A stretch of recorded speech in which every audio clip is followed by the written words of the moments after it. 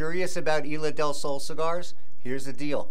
They're made by Drew Estate, the masters of tobacco infusion. Isla del Sol is a blend of rich-tasting Nicaraguan tobaccos infused with a mix of aromatic Sumatra mandolin bean coffee.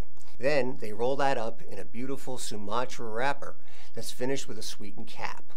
The smoke is very smooth and very mellow, and it's got that savory coffee bean essence that melts on your palate like coffee toffee. So if you're looking for a great palate-pleasing alternative to your traditional cigars, Isla del Sol is a smart buy.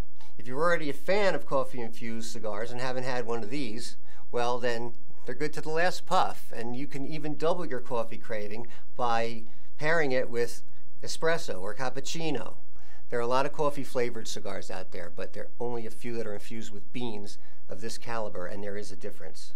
So if Isla del Sol sounds like it's right for you, order some now.